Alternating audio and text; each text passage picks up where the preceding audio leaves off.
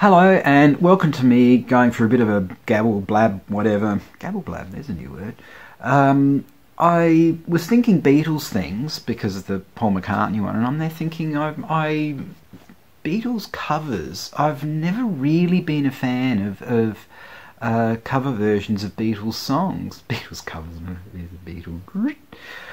But there are a couple that I really do quite like. So this is obviously going to be a short video, since there's about two of them. And the first one would have to be Eleanor Rigby by the Zoot. Now this is an Australian artist or Australian act, and this I think was circa 1969. I put all the links, both links, put them down there. The band Zoot, yeah, can you see this was what they got famous for? They all dressed in pink, and even had a song called Hey Pinky, which could be to do with your pinky finger, but who knows. But anyway, they discarded the pink outfits. Apparently they burned them or something like that. They really, when they discarded their pink outfits, they really discarded them. I didn't quite know what I'd heard that there was a cover. I'd heard as Eleanor Rigby, and I didn't really kind of know of the Zoot either, so I didn't quite know. So you plop the needle on the record there, and the next thing you hear is this blazing prog rock type version of and I was like, oh, there's no strings in here unless you count the strings on the guitars or if you're left hand, like one of the guitarists was. And Daryl Cotton, who's the lead singer, wearing his very Roger Daltrey inspired clobber, doing the song. And it was like, now this version I do like.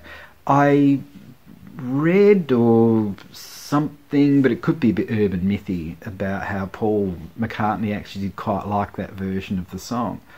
Because they always get asked, oh, do you like this version? What do you think of this version? Or what's your favourite version? And stuff like that. Which brings me to the next one, and that's the John Farnham version of Help, where he turned it into a ballad, and just a little ting, when I was younger, so much younger.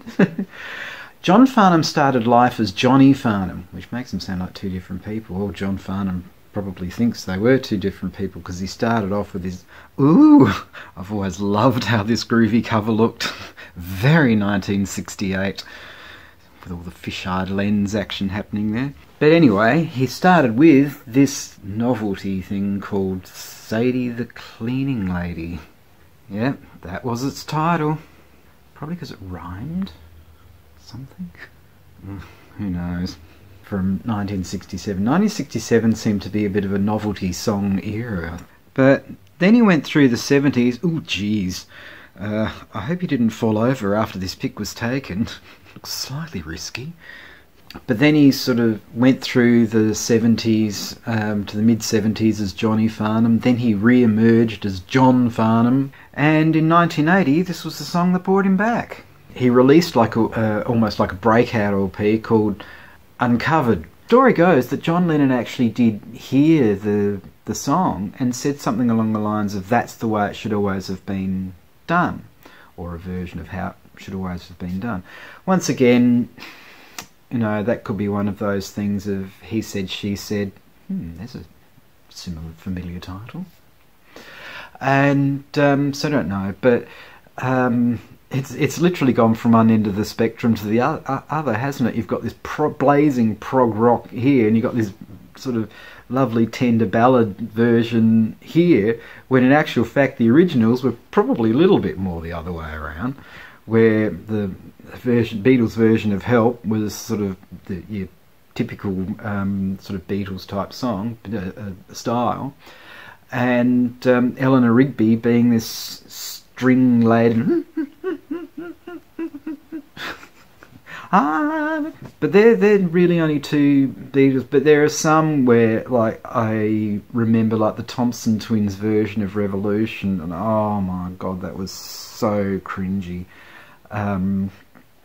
There are some where it's just it's almost like some artists think that they can almost copy the style of the song, and we can have a hit or something like that. But it's just no. It was bad enough that Revolution was used for a Nike ad or something like that, let alone being covered by some new romantic mob called Thompson Twins. I shouldn't be disparaging of them because I actually do like a couple of their songs. But anyway, that's another quickie for you. So get these quickies out of the way. So if you like my quickies, but anyway. If you like my quickies, I'm sure I could provide others. But anyway, if you did like this, please do all the likes and subscribe. And thank you very much for watching. Please take care of yourself, and hopefully I shall see you in the next quickie or other one or something like that. Anyway, thank you very much. Ciao.